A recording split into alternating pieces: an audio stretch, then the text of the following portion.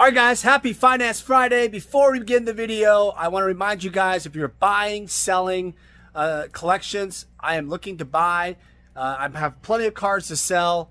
Contact me, call me, text me at 206-914-7974. Been making a lot of deals. If you're looking for a consignment, I can offer an advance. I can sell on my eBay store. We have hundreds of listings all the time, so please contact me. Again, email me at daniel@vintagemagic.com or call or text 206-914-7974. Enjoy life, guys. Happy Friday. Enjoy the video.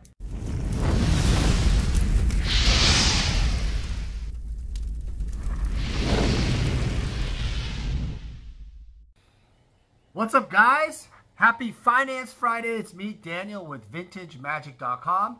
Alright guys, so today's video, as you can see from the title, I want to talk about the collapse of the Magic secondary market, specifically older Magic Gathering cards, sealed product, stuff in that area, since the 2020-2021 era of basically free money, 0% interest rates, low interest rates. You could borrow for nothing for housing market, and now everything went crazy. So obviously you guys know that in 2022, 2023, basically the interest rates went crazy, causing the market for real estate itself to slow down dramatically. So loans are anywhere from 5 to 6 to 7% range, and Magic the Gathering cards at the time were at an all-time high from 2021, 2022, 2020, where interest rates were probably around low as 2% or so for mortgage. Probably 3 is probably median type of thing, but you could get under 3 pretty easily. So with that environment, things really picked up for the Magic the Gathering market, sports cars, etc. And now Magic's definitely been hurt with this change. So I want to talk about what has caused this and what I think is going to happen and how to kind of deal with this on this turbulent, weird time, right? So one of the things that I thought about was, why did this all happen? And a few things happen. Obviously, interest rates occur, but the downturn, the lower interest rates by the Fed and everything. But what also needs to happen is the supply of Magic cards, of the older Magic cards to sell, was higher than normal in comparative to the number of buyers. So what I'm finding is that the number of new buyers, I'm not talking about existing clients, stuff like that, or deals that they had before. I'm talking about new money, new buyers entering the market has declined in general. Also, the existing buyers themselves are cautious, right? You may have already had a collection of older cards, you were making a set, you were buying artwork, whatever. So what happened was you slowed down your spending, causing the market, with the increased supply in some way, the balance of that, the supply was greater than the demand, right? So in the 2021, 2022, 2020 eras, the supply was very low, demand was off the charts. So obviously, economically, that produces a really big-time bull market, which you saw. So that's also part of the equation. I also think, in general, I think that there is a wallet fatigue of buying. I think, in general, like if you were, since you're going to be cautious about your expenses in general, maybe travel, you have kids, you might be saving up for other things, other projects, you may be delaying some of that stuff. Delaying the projects, delaying the travel, delaying other going out experiences, life experiences. I'm not saying people are stopping that completely, like the 2008 crash, the real estate crash, but I think there's definitely a concern. So that also includes luxury spending, which is really odd because in the 2007, 2008 era, Magic the Gathering, I think, took somewhat of a dip, but it really wasn't in a way, because people still wanted to play with their cards. They collected. They needed something to do. It's kind of like alcohol, right? You're not going to stop drinking or whatever for people that drink. because you're gonna, you're bored at home. You essentially, you might have a depressed time. The real estate market's bad, but drinking is usually the last thing. And so are collectibles in some ways, because the decks that you play with for Magic, you're gonna be like, man, I really don't want to sell my decks, but if I really have to, then I will. So I think those are the key factors that happen. Now, one question I thought about was what really is what is the buyer's really main concern, right? Is it because there's a lot of great supply out there, right? The prices are lower, so they're lower than before. They're on a discount. The supply is greater, so you have a better selection in some way. Why wouldn't those two factors entice buyers to see an attractive market? And the only thing I could to really think about is this, other than plain old fear, right? Is that in general, I really feel like in Magic Gathering aging as we age, it's a weird era because with Magic 30 and 30th anniversaries this year, I'm 43 now, right? So Magic came out basically when I was 13, okay? So, but if you're 43 or you're high 30s or even 50s, you're not going to really, there's a kind of an ending point at some point, right? Where you transition your collectibles to your family. Or you may just put a full stop due to age and kind of that timing. Obviously, if things were attractive like they are now, prices are lower, way lower than 2021, 2022. Why aren't people buying like crazy? Don't you want to fill out those sets?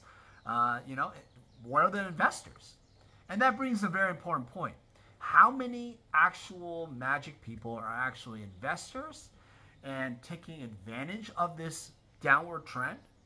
Or are most of the people buying right now still the players and the collectors and everything? And I have to say, I thought about that, and in my opinion, most of the money that's coming in are investors and dealers, in the sense that they're, I'm not talking about like LGS stores because their money is very tight in this type of market. I'm talking about more people focus on like European dealers, backpack dealers, people that sell on Facebook, stuff like that. There's a growth in that type of market because those people tend to work on very low overhead. Their capital is very focused on specific areas of Magic, maybe older, newer, etc. And when we talk about older, the capital is obviously, the idea is to flip, make a margin, move forward, right? Or you do consignments, etc., collection buying, trading, whatever. So I really think that there is a growth in that area, that sector. Maybe I consider that one of those. Yeah, because I don't have I have an online store, I have an eBay store. I've built a community through YouTube and there's name recognition. But all in all, I think people. What happened? I'm doing a video. Hey, tell everybody you grad. Oh no! Tell everybody how did you graduate from kindergarten? Yeah. How do you feel? Tell everybody. Say hi. Oh, this is Nick, everybody, my son. He's now 6. Okay, I'm gonna pause the video and help him out for a second. All right, I've lost my thought. All right, sorry about that. My kid does that. If you guys watch my other videos, Nick has over the years grown up as a baby and got into the videos. There's been some funny moments. So if you guys have some favorite moments, put in the comments below. Love to hear about it. If you watch the older videos, he'll be in there quite a bit. All right, so kind of where I'm going to want to go with this is that I really feel there has been a really downward spiral that now I think that I think there's still room for it to go down on certain areas. For example, I think like certain reserve list singles that were heavily bought and the prices jumped like crazy. It could be the four horsemen sets, stuff like that. Even alpha beta, those could go down further. I think certain sealed products can really go down further. That rose up quite high. I think like the premier thing, like alpha starters, for example, those will hold relatively consistently, but the ones like the dark, fallen empires, some legends, antiquities for sure, Arabian Nights. There has been some downward pressure in that area due to the fact that, yeah, people have to sell their product and raise cash. And also revised, obviously, 4th edition, those type of things, right? So the next point I'm going to finish off with is, why are people raising cash? Interesting. If you still have your job, think about this. If you still have your job, you have your wife's working, let's say, or you're still maintaining somewhat of a lifestyle, you're going out to eat, you're buying birthday presents, you're having parties and such, you're going on a trip here and there. You may not be going as frequent, but you go on a trip. You may still, buy a car, right? Still do some other activities, go to the movies, right? Stuff like that. You're not reducing those entertainment things, right? So why are you raising cash? Well, I thought about it from a perspective of a family, a typical family of two, and they're a family of 4, 2 kids, 2 adults, and how they would think about that. And I realized that even if you had 1 job or 2 jobs, the word I could think about is peace of mind.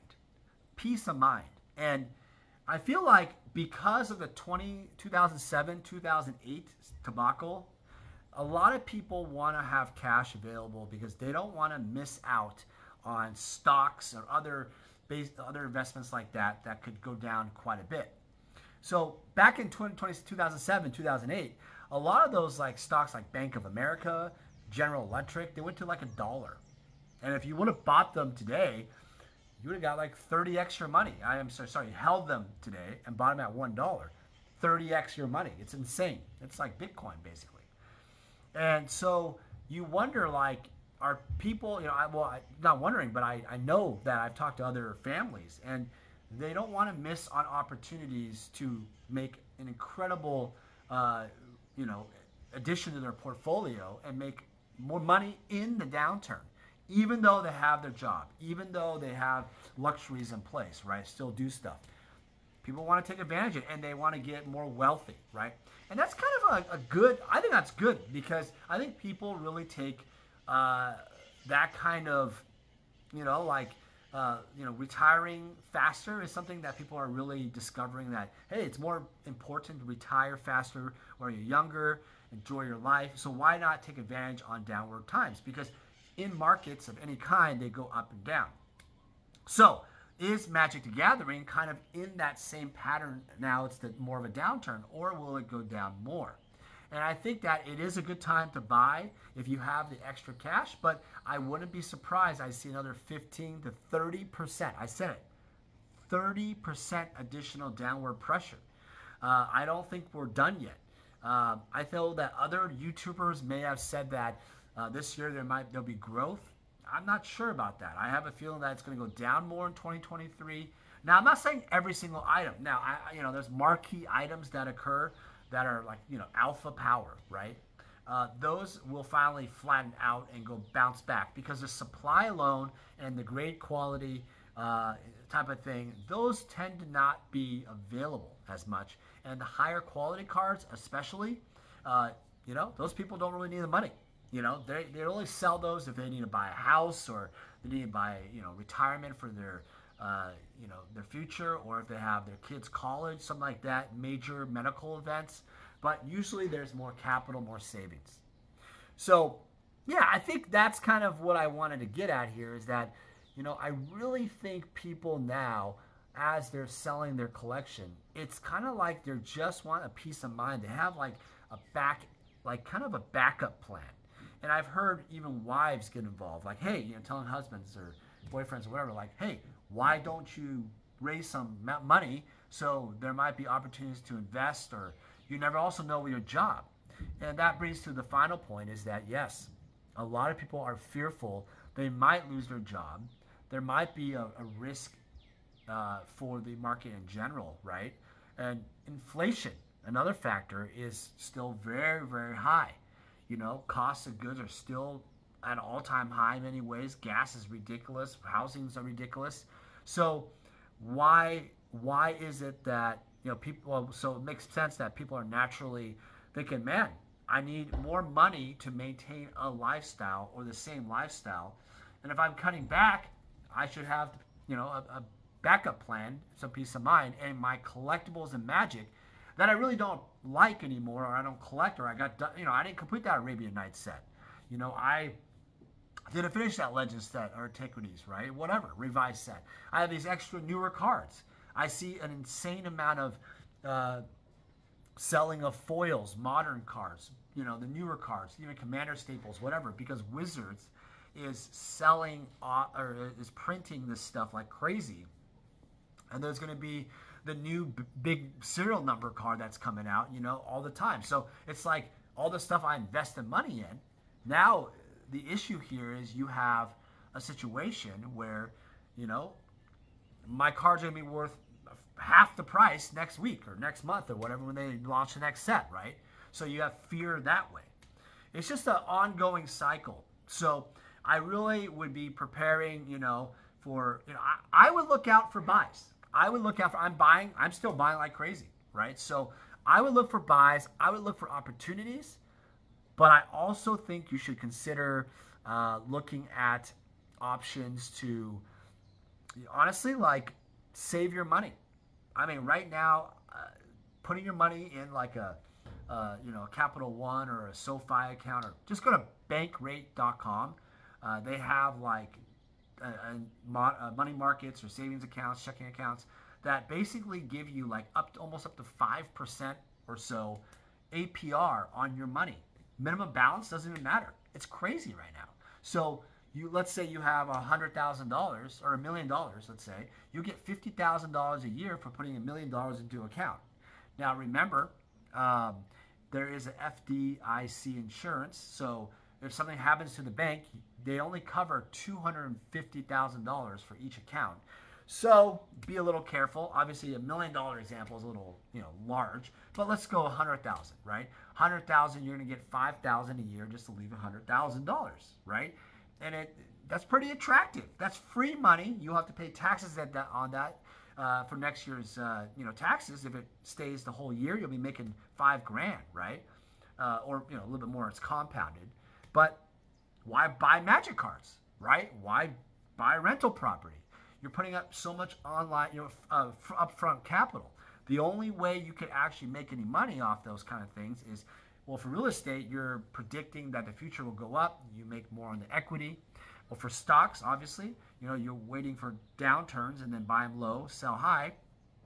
And then obviously with collectibles and magic, you're looking to either flip the collection, make more than that 5% quickly, or you're trying to use that money to, long-term hold some of the stuff. Like it could be packs, some of the packs have gone down, 30, 40% in some cases. Well, if you buy the packs now, hold them until they go 10 to 20%, you instantly make some more money. So not a bad gig, right? So there are opportunities to buy items, collectibles, or even like other normal assets, but you could also look at just saving. So what a crazy environment we're in. All right, guys, so here, put in the comments below. Looking forward to hear more about what you guys think. I'm going to try to get more on with the videos. I have a lot of eBay items, different auctions coming up.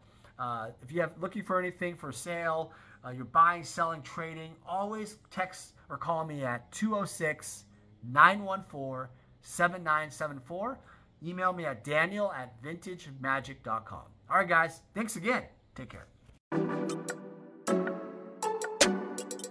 Hey everyone, it's me, Daniel with VintageMagic.com. I want to share with you more about how we handle consignments. So to begin the consignment process, we actually need to start with the consultation service. In this consultation, I will determine what you're looking to do. And generally, consigners usually tell me, hey Dan, I'm looking to sell my items and maximize the value of their collection. After we determine through the consultation, I usually like to do an appraisal process. And an appraisal process in terms of a consignment is more fitted towards authenticity and valuation for current market values. From there, after a contract is crafted and signed, we will then receive the items from you. The reason why our consignment process is very thorough is we also identify cards that could be graded so then they can maximize higher dollar values. So the payment process is very simple. Once we have sold your items, you'll get an updated ledger, and we will process payment for whatever form of payment you need. As a consigner, you're gonna experience our white glove service. What that means is I'm gonna personally handle your collectibles from beginning to end. And rest assured, the client that purchases your collectibles will also receive the same white glove service. It's a signature service that I really pride myself on in working closely with my clients. Vintage Magic. Game, collect, invest. For more information about our consulting and professional services, visit vintagemagic.com.